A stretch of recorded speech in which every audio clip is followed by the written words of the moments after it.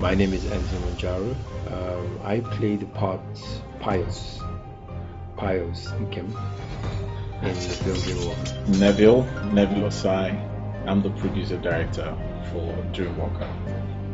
Well, before I got the script, I had been sensitized about this domestic abuse thing, and I don't think it's something we talk about as much as we should. You know what I mean? So the story of Richard, my character, is a story that brings to the open all of the issues in the underbelly of domestic abuse that may not be obvious to outsiders, but I mean, is quite very valid when you look at it. Dreamwalker was born out of the desire, or should I say the vision, to carve out a new niche in the Christian filmmaking industry. That has suffered a little bit in Nigerian filmmaking, and I'm someone who is very passionate about Christian movies. And I said to myself, how can we do Christian movie differently, where it is generally accepted and where people can be able to relate with it, with their particular challenges and all that. So with that in mind, when the opportunity came to do Dreamwalker, I latched onto it because although it was not originally my story, we went through quite a few scripts during the period of production and pre-production itself. The first script we saw, which when I spoke with the director, we felt he was it was okay. I mean, I would say sometimes I feel it's more of a case is what you do with the script. Yes, you need a very good script, you need a good story and good dialogue and all that stuff, but sometimes what you do with that script that actually makes a whole difference. And he wanted a perfect script, and we worked on it quite a few times until we got it to the point where he was happy to actually do the work with the script that we actually had at that time. And I think it was great. It's a different kind of story. It deals with spiritual husband. They had to go through. My character was in the movie was a husband. He used to be rich. He used to be well-to-do, and all of a sudden things crashed. One bad deal and everything just turned upside down. And Richard finds himself looking around for a solution. He just couldn't get it up, and he tried so many things, it didn't work. And of course, in that his moment of vulnerability, he succumbs to the temptation of thinking that someone else was his problem. And of course, the only other person he could blame was his wife, Tare, played by Nse Ikpe-Etim. And it eventually led to tragic circumstances. It wasn't a character that was happy. The story originally came from Pastor Chris Ojibwani. Pastor Chris Ojibwani is the senior pastor for Covenant Singles and Married Ministry. So when that opportunity came, I said to myself, how can we do the story differently other than what we're used to in Nollywood?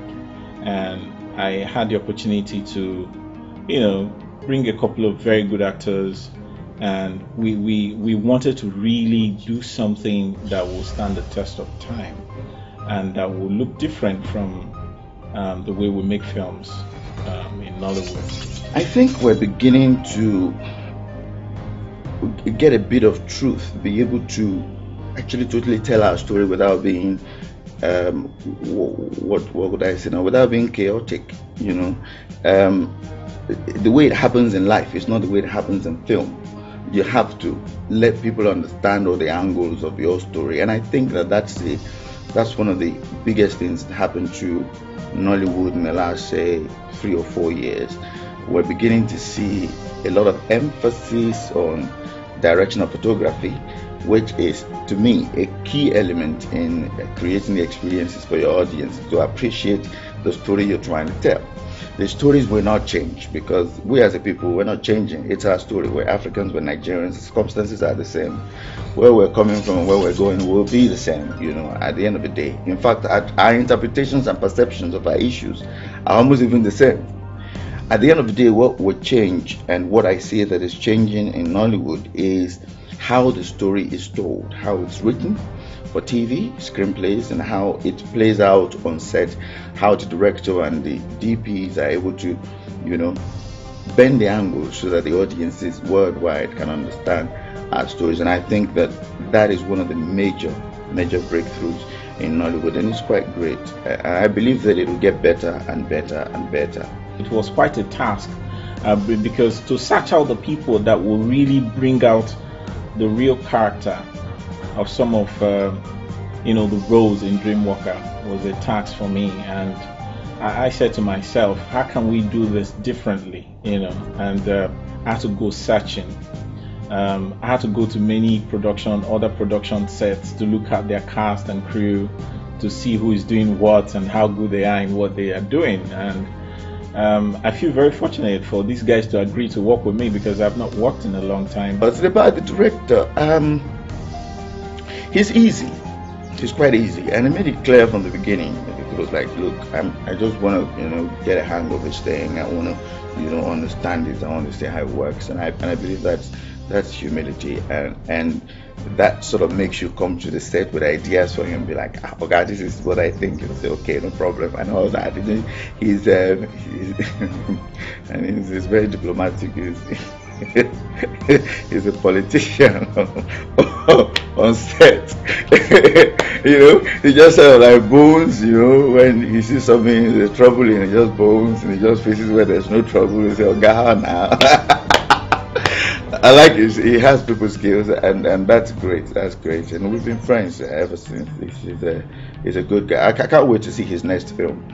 Because when this project was over, it was like, Femi, good job. We're learning, we'll grow, and all of that. I want to see it. I want to see that next level with Neville. Nollywood is growing, no doubt about that. We are at a point where I think people are beginning to notice and beginning to take us seriously. Before, it was more of a joke, where we just shell out stuff. The story was all the same, telling the same story over and over again. The script didn't have that much depth. But now you're coming up with great directors who are actually making a difference now, who are actually making films for the international market. So it's growing, and like I said, how fast it will be determined by the people, the number of people coming into the industry who are being more serious, who are hoping will be more serious.